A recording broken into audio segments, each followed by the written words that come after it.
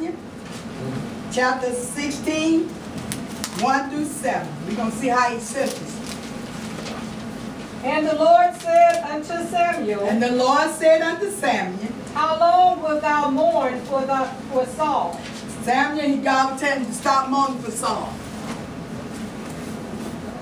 He had a job for Samuel to do. Sometimes we as preachers, we moan for people.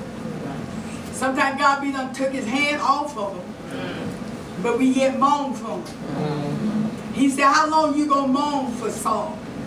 Let's see what Samuel came to his senses when God told him that. Now look what he said. Seeing I have rejected him from reigning over Israel. Who rejected him? God. God rejected him. He could no more reign over Israel. Amen. Come on.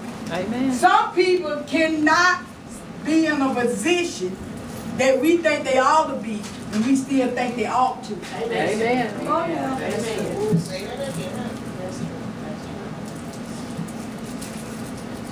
Come on. God rejected him. Amen. It had nothing to do with man. But Saul had a love. Samuel had a love for Saul. I'm sorry. He had a love for him. That's his emotion. Yeah. See, I'm learning now. I got to get my emotion out the way. Amen. I cry. I pray. I said, Lord, I don't know what else to do with him. When you walk out, I keep saying, when you walk out that door, come out under cover, you open for the target, the enemy snatch your life out. Amen. No matter what it looked like, seemed like, if you broke down pictures or whatever, stay in the rain. God knows when He time for me to line you up. Because there's a reason why you being in this position is to get some stuff off of you so He can position you. Amen. My God, I hear the Holy Ghost. You can't do a work till you get committed to your own self. Amen. That's right. You got to be committed to yourself. That's right. Because you do wrong to yourself. When you come out under the will of God yourself, how can you tell me to stay up under that? Right. Come on, y'all. That's right. Is that making sense? So God began to tell him this. Now look what has happened. Fill thy horn with oil, and go. I will send thee to Jesse, the Bethlehemite. For I have provided me a king among his sons. So he giving him the instruction what to do. Now I done found my other king. I know who I want. Amen. Just do what I tell you to do. Fill the oil up, and I'm gonna send you out. So we got to learn as believers or leaders that no matter how people feel, I'm gonna say this in here. I don't care how y'all feel, what I do. I don't care. Amen. Either you'll believe in me or trust me by faith and follow me, or you'll walk out the door. Amen. You either for me or against me. That's how I said that this morning. Amen. That's how I feel. I'm telling y'all from my heart. I ain't telling you behind my back. Amen. I'm in front of y'all. You either for me or you against me. Amen. So God telling me to feel all of it. All right, look what does he say. And Samuel said, How can I go? If Saul hear it. If Saul hears it, he concerned about who? Saul. He worried about Saul. If Saul hear it. That's why God's word cannot get where it needs to go. We too much worried about how folks feel. What people think. See, he was concerned. He thought Saul was going to take him out. Look what he said. He will kill me.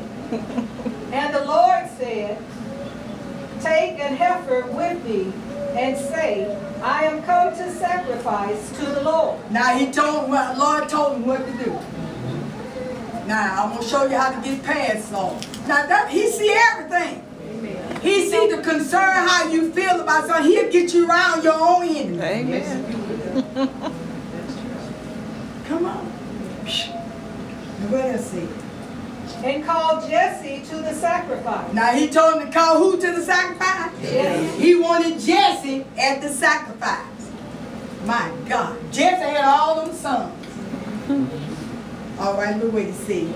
And I will show thee what thou shalt do. Now he said, now I'm going to show you what to do. Now you just call Jesse to the sacrifice and I'm going to show you. Come on. And thou shalt anoint unto me him whom I name unto thee. Now he said, now I want you to know who I tell you to anoint.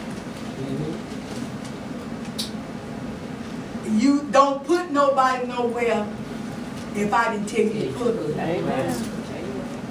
Just cause somebody pay big tithe, don't you put them in there. Amen. Just cause they got a big name, don't you put them there. Amen. Come on. Amen. He told him. Okay, look what else he said. And Samuel did that which the Lord spake, Samuel did what the Lord spoke. Come and on. came to Bethlehem, and the elders of the town trembled at his coming. Now, they trembled at his coming. They was ooh, what's going on here? All right. And said, Comest thou peaceably? Now, he won't know you coming peaceful to us. They thought he was coming with something, going to speak a wrath on him. You coming peaceful to us? Oh. And he said, Peaceably. I am come to sacrifice unto the Lord. He told him, I come to sacrifice to the Lord. Sanctify yourselves. Now, he telling what? Sanctify yourselves. So we need to do what? Sanctify ourselves. Sanctify ourselves. And come with me to the sacrifice. Now he told him, come with me to the sacrifice. All right, you know, Jesse, come on, let's see what's going to happen. And he sanctified Jesse and his sons, and called them to the sacrifice. Now he sanctified, then he called them to the sacrifice. All right, look what happened. And it came to pass, when they were come, that he looked on Eliab, and said, Surely the Lord's anointed is before him. Okay, surely the Lord anointed before him. All right, look what happened, verse 7. But the Lord said unto Samuel, Look not on his countenance. See, Samuel was looking at how big he was and mighty, husky. See, we look at people, that's where we are. We look for the big package, sometimes it's in the small package. That's right. David was a small package. God was looking for the heart. David was committed here. He was small in stature, but he had a big heart. Amen. Some of us is big in stature and got a greedy heart. Amen. So God looking at the heart. See, he ready to set this house up. But see, obedience is better than sacrifice. Some of y'all gonna have to be set and sit down and listen and be taught to get ready for what God's going to do. Amen. And God sometimes ain't gonna use me to do it. It's gonna be somebody else. Yes. Come on. I want y'all to see this. Okay, now look what he said. But the Lord said unto Samuel, Look Look not, not on his countenance, don't look on his countenance. or on the height of his stature, Don't look at the height of his stature. because I have refused him. He said, I refused it. God refused it. Amen. It wasn't me. Something God will refuse. That's in the word. Amen. He refused him. Now look what God wants. Now look what he said. For the Lord seeth not as man seeth. God don't see as you see it. Amen. You don't see it. You don't see it the way you see it. My God. He don't, the way I see you, he don't see you that way. See, y'all need to stop looking at y'all self in the way that y'all should be looking at yourself. Because you need to ask God what you see. Amen. What do you see? That's why I tell God, God, you see more than I see. Amen. You can see beyond what I cannot see. Come on. I was talking about myself. Well, he was telling me, God, I'm this. But he didn't see me the way I see it. Come on. Y'all see it. For man looketh on the outward appearance. Man, look where? On the outward appearance. Look at the outward appearance. But what God does? But the Lord looketh on the heart. God looketh on the heart. He don't look at the outward. He looks at the heart. If it ain't what he says in the heart, he refuses it. Come on. Amen. So I need to line up the way he feel about me with his heart. My God. Is that making sense? Oh, well, let's go to 2 Chronicles 28, 4 through 9. First Chronicle. First or second fast? First Chronicle. First Chronicle.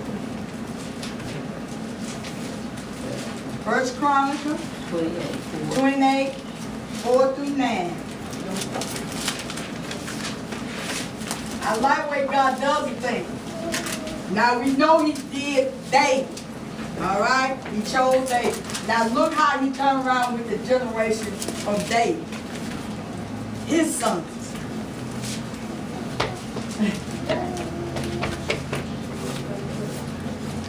First Chronicle, chapter 28, 4 through 9.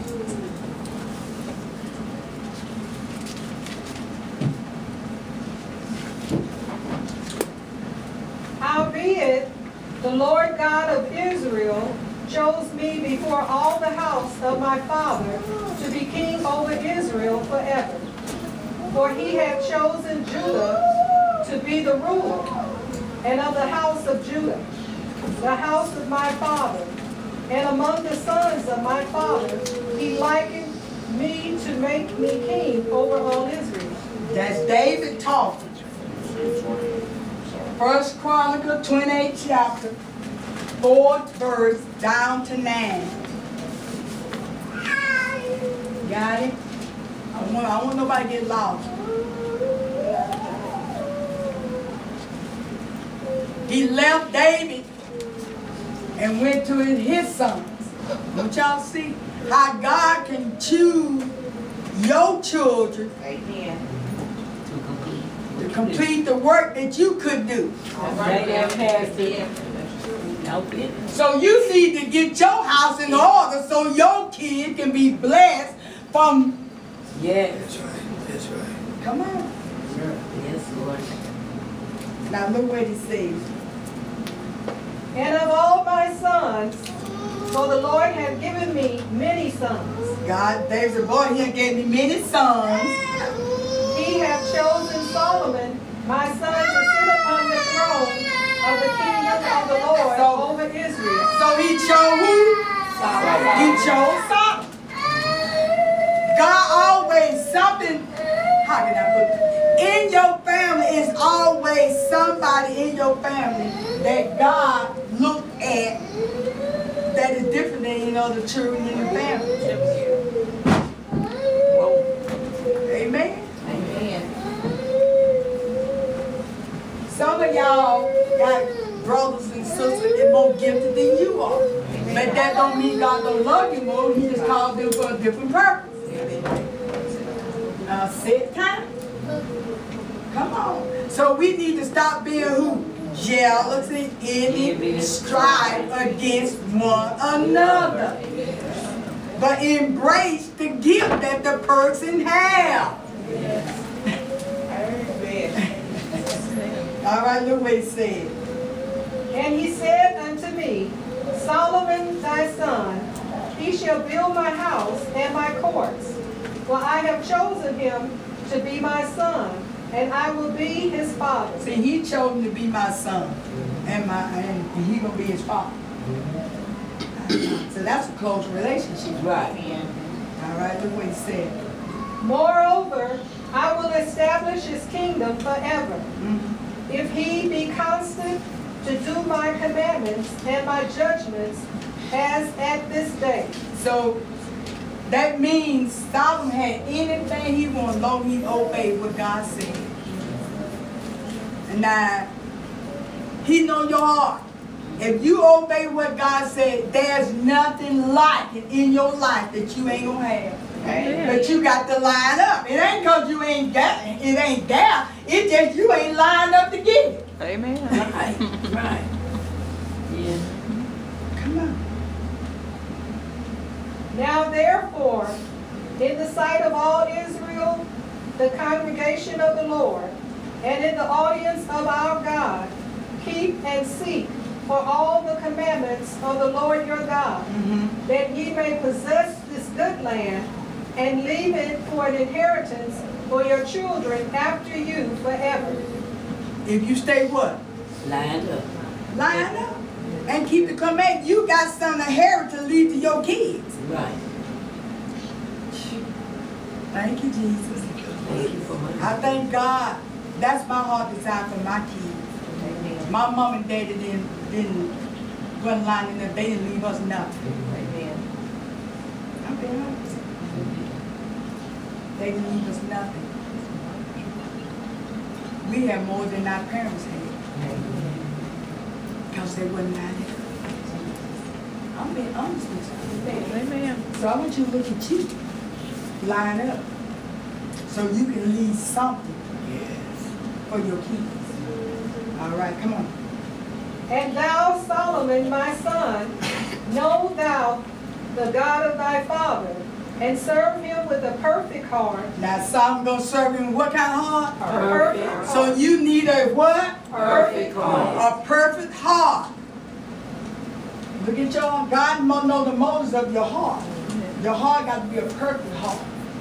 All right, come on. And with a willing mind. A perfect heart and a what kind of mind? Willing mind. Not a washing mind. A willing mind. You got to have a willing mind. All right, come on. For the Lord searcheth all hearts. He's searching just my heart. All All hearts. heart. He searches all hearts. And understandeth all the imaginations of the thoughts. He know all the imagination of your thoughts. He know every thought you think. Come on. If thou seek him, he will be found of thee. But if thou forsake him, he will cast thee off forever. He said, if thou seek him, he will be what? Found. He will be found of thee. But if thou forsake him, he will cast thee what? All forever. He will. You don't pay me no attention, I ain't gonna pay you no attention. That's where we get that. That's what he said. You don't have time for me, I ain't got time for you. Right. Ain't it amazing we holler when we in trouble? Amen. All the time. He tell you, if you ain't got time for me, I ain't got time for you. That's what he's saying, ain't it? Okay. Let's go look for it. I ain't gonna do the half today. Okay. Let's go. Oh, let me do 10 before we turn. Look what it said. I meant to put that down. Just do verse 10 on this. Stay right where you at. Take heed now, Now see, he tell you, take heed now. for the Lord hath chosen thee to build an house for the sanctuary. Be strong and do it. So he telling you, take heed now. The Holy Spirit came in here this morning. Amen. So he telling y'all this morning, take heed now. Pay attention. I got something I want y'all to do. And I don't want no washing. Okay. I don't want no mixed up. Right. Move. You either gonna do, Oh yeah. get on the sideline. Amen. Amen. Amen. Amen. He said, take heed now. For the Lord hath showed thee to build an house for the sanctuary. Be strong and do what? Do it. Do it. He said be strong. He didn't say be weak bag.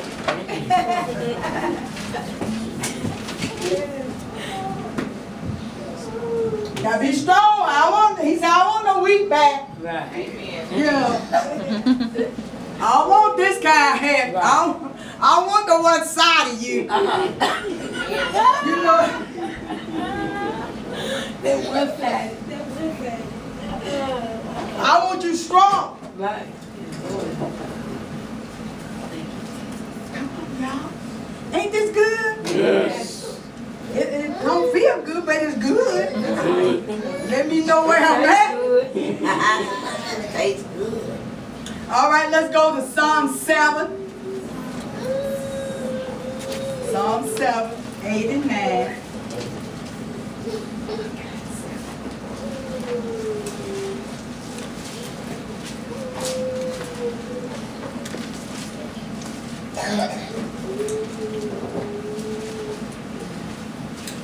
Psalm 7, 8 and 9.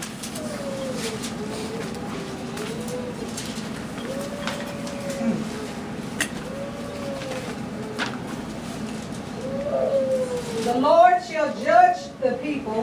Who gonna judge you? The Lord. The Lord gonna judge you. Yes.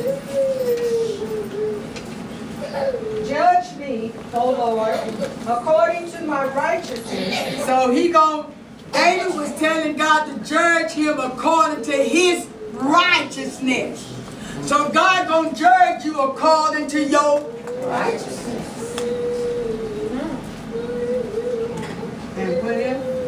And according to my integrity. And according to my who? Integrity. My integrity. That is in me. That is in me. He gonna judge me according to how I am, what I do, how I act, how much I'm committed. That's what you're gonna get judged by. God's gonna judge you according to these things. My God. Look what it said. Oh, let the wickedness of the wicked come to an end. So he said, let the who come to the end? Oh, let the wickedness of the wicked come to an end. So the wicked gonna come to what? End. An end. So I'm gonna get out of my what? Self and get out of myself and get out of my wicked ways. Because it's gonna come to an end. Some stuff that you thought felt comfortable to you, you better cut it off. All right now. Especially if it ain't pleasing to God. Stop trying to please people. Cut it Off. Cut them off. If they ain't following the line you following, and they ain't all the way on your side like you said you righteous, and you still trying to, how can I? Hey. I'm gonna do it like this. All right. I'm hopscotch. You know, I'm right, I'm left. Trying to please my friends. But they're not your friend if they're not a righteousness. What I mean, you be nice, but you don't fall in the category with them to keep them to be your friend. Amen. Jesus never kept a Pharisee friend. Amen. Sure did. Say that, Pastor. That's a good one. They came out the press, baby. Ooh, I received that, Lord. Come on, y'all. I ain't got no friend now. He didn't have no friend. He didn't have a Pharisee friend. He said, I came to fulfill the law. He said, I was the law. Right. My God, I hope I'm making sense. Yes, Lord. Right. Then what else he said? But establish the just. He gonna do what? Establish the just. He gonna establish the just. He gonna establish you. That means you on a solid foundation. Yes. Why are you wobbling Right. on the foundation? Oh, a little. Faith. All right. For the righteous God trieth the hearts and reins. So, but the righteous, God tries the heart and reins. So he gonna see you still solid. See you still trust me. It ain't gonna take you out, but I'm gonna put a little stuff there. See if you gonna stay with me or you gonna back off me. Come on, y'all. That's what he's saying. Hallelujah. That's one thing about a female eater. When she get a mate, she just don't take him because she's sin. She throw a piece of wood down there. Seeking to catch her. Seeking this, he satisfy her. If her baby fall out the nest, will he catch it? Amen. That's what God said.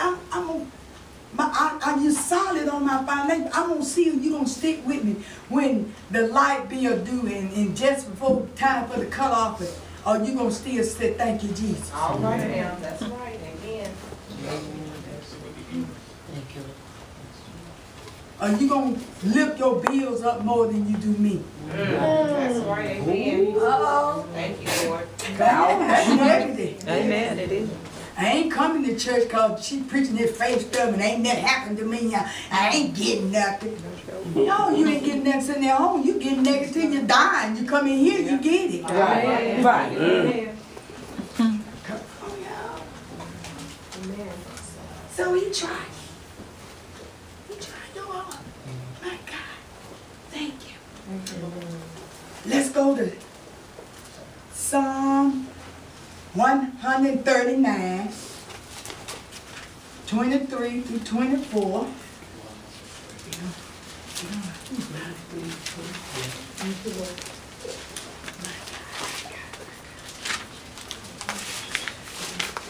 139, Psalm 139, verse 23 and 24.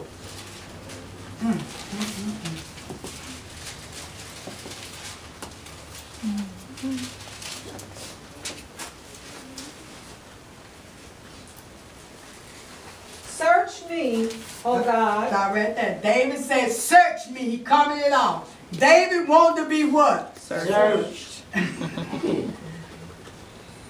How many can say, search me? David wanted to be searched.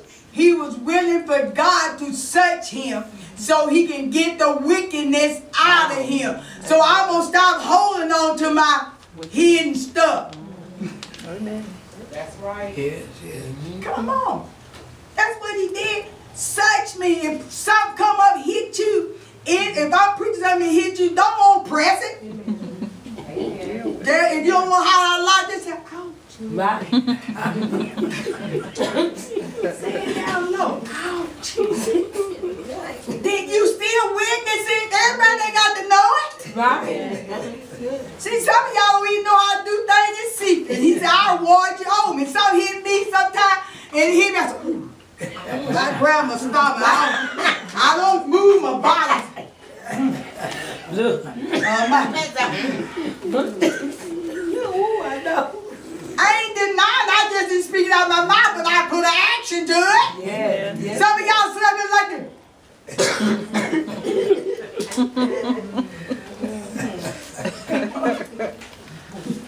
Like it never. David says, search me. Search me. Okay. And know my heart. He said, search me and know my heart. So he wanted God to know his heart.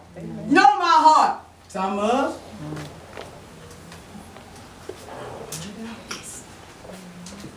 Lord, I remember time telling myself when I was